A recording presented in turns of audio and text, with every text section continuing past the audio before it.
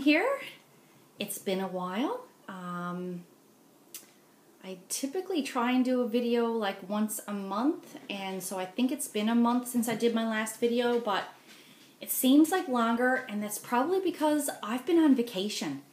I took a couple of weeks off from work right before the kids got out of school, so I was home for the last week of my son's exams from school. I can't even think. And yeah, I've just been relaxing and enjoying the start of summer because it is beautiful here the last couple of days. I've managed to get outside and do a little bit of yard work, and it's t-shirt and shorts weather. It's really nice here again today.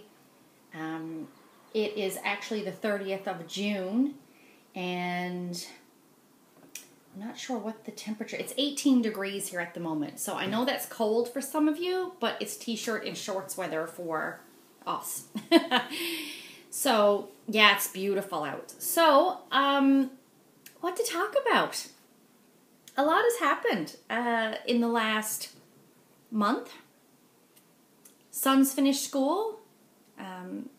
Kids are off. They are out at the moment. My daughter is gone out with the boyfriend, and my husband and my son are actually gone on a trip to Ottawa for with Scouts Canada, because they're very heavily involved in Scouts, and Marshall is currently doing the Venturers program of Scouts, and they're gone for an exchange, and they're actually participating in the Canada Day festivities on Parliament Hill in Ottawa this year. For Canada's 150th birthday. So that's where they are. So I'm home by myself, so I thought it was a good opportunity to do a Flosstube video. Lots of stitching. I've managed to get quite a bit of stitching done in June. Oddly enough, because we've also been really busy, but I guess with being off from work, it's given me a bit of extra time to work on my pieces.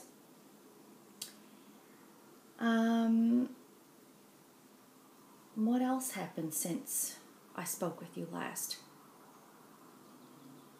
My birthday. I had a birthday on the 20th of June. That was fun. Didn't do anything majorly exciting, but had a good birthday just the same. Out to dinner, all that sort of stuff. Yeah. So let's get started with the stitching.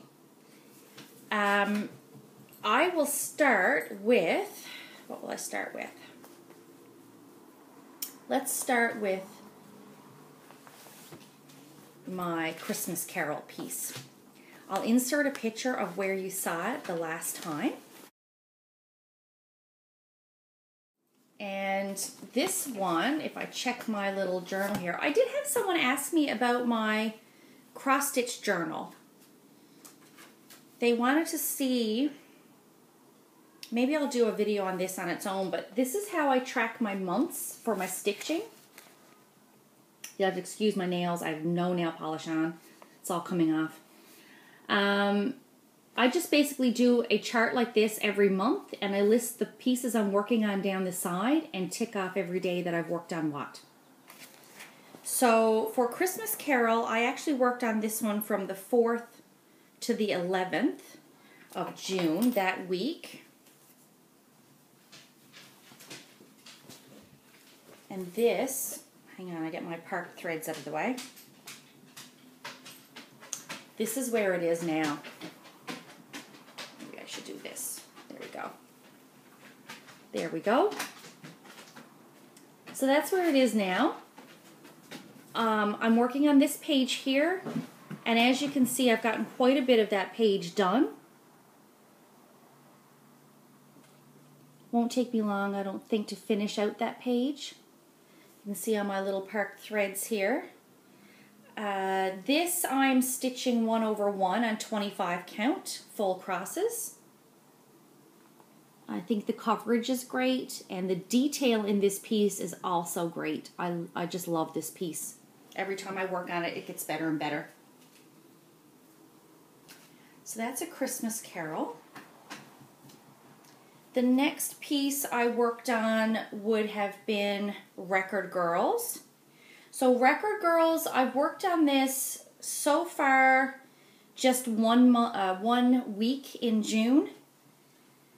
I'll insert a picture of where it was the last time you saw it. So yeah, so I've only worked on this for 1 week this month. Usually I work on it every second week, but with vacation and everything, I've only gotten a week done on her. And here it is now. And they are so close to another page finish. I'm currently working on this dress, and I don't have much left to do on that page, and that will be done. Then I can move over to this page, which I think is the rest of her dress, the front of her, and I'm not sure if the record player starts at the top here. But that's where they are now. They're getting so close. I should still be on track to get that one finished maybe by the end of the year. Now that my vacation time is over for this round, I will be going back to working on that every second week, so there should be some extra progress on that one. My next one is going to be my Old World Map by Heaven and Earth Designs. Oh, sorry, in Record Girls, I'm stitching that one 2/1 on 18 count Aida. It's a chart I did myself on Pick to Pet, if anyone's wondering. And actually, Michelle Rudy, Farm Girl, Michelle had found a picture, I think at a thrift shop or, I don't know, a flea market or somewhere along the way. And she posted a picture of it, I think in Stitch Mania or on Instagram, I'm not sure now, saying that she thought it was the same, artist or the same piece, I guess, as my Record Girls piece. And then there were other people saying that they had Googled Record Girls and they couldn't find anything on it. Yeah, you won't. That's just what I call it, because I didn't know what else to call it. It's a department store piece that was basically mass-produced for department stores back in the late 60s, early 70s for home decor. So you could walk into a Kmart or, I don't know, whatever sort of department store, and they would have a stack of, you know, pictures that you could purchase for home decor, and that was one of the photos. Now, they were just mass-produced. They were on they were like a print put on cardboard in a cheap frame, and there were a couple different lines of them. One line was done, they were all signed with the name Eve, and that's where my Record Girls came from. That was the designer of that one. And there's another parallel line, I guess, that was produced as well, and it had the signature of Lee, L-E-E, on them. The one Michelle Rudy has is a Lee print, and the one I have is an Eve print. But there were no specific names put to the paintings that I'm aware of. If you Google big-eyed art or something like that, you'll of course get a whole bunch of different hits, because there is a very famous painter who used to paint these pictures with the big eyes, and actually there was a movie put out about her not long ago, and right now her name escapes me. But you'll get those pictures of her artwork, but you'll also might come across some retro pictures of my piece, as well as the picture that Michelle Rudy got. There's a bunch of other ones. I know in the Eve collection there's one of the two girls with the record player, thus Record Girls, that's what I call them. There's a picture of a boy and a girl that are dancing together. There's one of two boys, I think with a guitar, or they have a guitar each. And then there's a fourth one. But, anywho. So, my map, getting back to that, because rabbit trails, as Terry would say. I'll insert a picture of where it was the last time. This is it now. move my threads here. Gosh. So this is where I am at the moment. I'm currently working my way across the top again, working on this page, and I've gotten quite a bit done.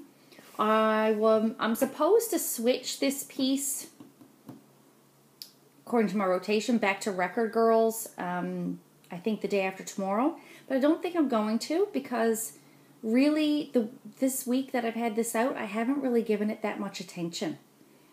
Because I'm working on another piece simultaneously, but I decided that I will probably work on this week and then switch to Record Girls. So that's where I am. This odd looking shape here, that's actually a buffalo, which of course is very obvious from this picture that you're looking at, right? Right. Okay, so that is that. Now, I only have one other whip to show you. That one is my Canada sampler that I started working on. I've been calling it my secret stitching. For those of you who follow me on Instagram, anytime I put a tag in and I call it secret stitching, that's what I'm doing. I purchased the sampler from Stitchrovia online, and I don't have a picture. Oh yes, I do. I have a picture that I can put in of it. I'll insert it here. If you watched my last video, you would know that my plan was to stitch one for us and stitch one for my son's best friend and his dad, because they've all been very involved in Scouts together for the last several years. My son's gone right through the scouting program, right from he was a little kid to now. He'll be 16 in October, and so has his best friend. My husband is a Scout leader, as is Marshall's best friend's dad. He's also Scout leader. They are, all four of them, along with several other Scouts, gone to Ottawa at the moment to participate in Canada's 150th birthday celebrations on Canada Day, which is actually tomorrow, July 1st. So, this is what I decided I was going to do. I was going to stitch one for my husband and Marshall as a gift, and then have a couple of pictures of them on Canada Day with their Scout gear on, and I would have them, I guess, framed, and I could hang them side by side or together. I also decided to do one for Paul and Ryan, and I said, well, I'll stitch ours first and then I'll stitch theirs afterward. Then I thought about it, and I said, you know what, if I stitch one of these, I'm going to be so sick of looking at it probably by the time I get one stitched, I'm not going to do a second one. So I nipped that right in the bud and decided that I would stitch both of them simultaneously. So this is the one for Ryan and his dad. And this is what I've gotten done on this one so far. So I've got Canada. This is a stalk of wheat and a field of wheat, I think, which is representative of the prairies. Fleur-de-lis, which is representative of Quebec, and also the scouting movement, I would think, because Scouts here in Canada, there's a fleur-de-lis, I think, in their logo. I have a cow, which is supposed to have grass underneath him, but I don't have the grass stitched in yet. And I have part of the Parliament building in Ottawa, which is the capital of the country. I have part of the building done. And I've just started, this will be the CN Tower, this thing over here on the right. Well, your left? Anyway, on that side. So that's where I've gotten with that one. This, and it's still on the hoop, so you'll have to, this is where I am with the second one, the one for us. So again, I have the words all done. I have the wheat and the field, the fleur-de-lis, the cow with the grass. And I'm now working on the Parliament building. And I'm going to continue working on this today. This is not part of my rotation. This is only something I'm working on while I'm at work, on my lunch breaks and my night shifts if it's slow. But the thing is, I decided that while they were away, it was a good opportunity for me to work on it here at home. So I've taken a couple of days now to start stitching on this and get it caught up. So my plan is to do a couple motifs on this one and then do a couple motifs on that one. So, you know, I'll stitch it on this one, then stitch it on that one, and kind of keep them going at the same pace. So I can finish them about the same time together, and I can give them to them, I don't know, Christmas or in the new year when I get them done. No rush because they don't know I'm doing it. So that's where I am with that. So that's all my stitching. That's everything I've worked on so far in June. And today is the last day of June, so there won't be much more to do. I'm going to work on my sampler today and tomorrow. I go back to work on Sunday, and I'll be back to my regular rotation with my pieces and taking these back and forth to work. That's that. Now, I did have a little list of things to chat about. I don't even know what I did with the list, to be honest with you, because, again, vacation. I'm in relax mode, and I've written nothing down. I believe in my last video I did mention that I had won a giveaway from Ingeborg in the Netherlands. Hi, Ingeborg. It arrived, so I can now show you the goodies that she sent me. And it came in this envelope. I don't even know if I can, I know, maybe if I do this. All decorated with the stickers in my mailbox one day.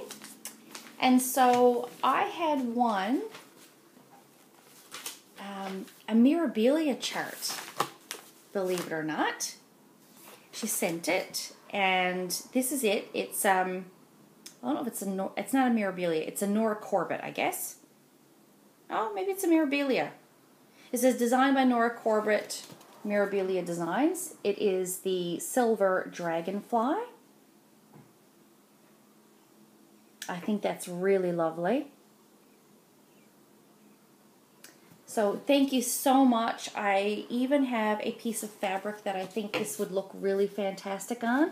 I don't think I'm going to stitch it on this neutral color. I think it might look good on a piece of light, I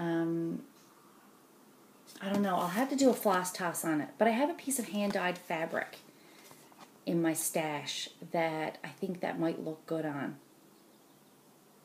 So that's the dragonfly. She was kind enough to throw a bunch of other things in this package. I'm just going to show you the goodies she sent me because I was really excited. Okay. She sent the Krennic. I think that's 1, 2, 3. There's 4 Krennics in this, but she sent 3 of them because she had them left over. And there was a fair bit there, so she sent them along with the Mirabilia, which was great. Because I can't get Krennic here. I have to order it online. We don't have an LNS. That was that. She sent a lovely little card, which I won't read, but of course it has tulips. You can't have a card from the Netherlands without tulips, right? And then she sent me... This is so cute.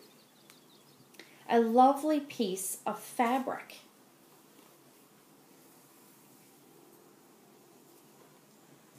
I have it upside down. And it has this beautiful print on it. Like, it's just lovely.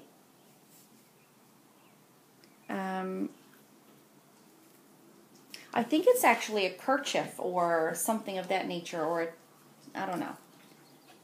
Because it's all sewn around. It's not a raw piece of fabric. But it is just beautiful. I love this. And I don't know if you can see this little design here. The little boy and girl. She also sent me a cross-stitch pattern of that, very similar to that image. But I can't show it to you because it's just a chart. It's not a photograph. Like there's not a photograph of the finished piece. But it's a little chart of that. And she included a piece of opalescent fabric to stitch it on. I don't know if you can see the sparkle in it, but it is opalescent. Very pretty. And she also put in this little needle minder. How cute is that? And it has the magnet on the back. There's a little heart button attached as well on the back. So cute. So thank you so much. It was lovely. Very thoughtful little goodies put in there for me. And extra things that I was not anticipating receiving. So it made the package that much more special. So cute. So thank you very much for that. Can't wait to start that dragonfly, but at the rate I'm going with my full coverages, that might be a little while, but it is definitely going in my to-do pile. Because like I said, I think I have a piece of fabric downstairs already that is going to, I think that would look really, really nice on.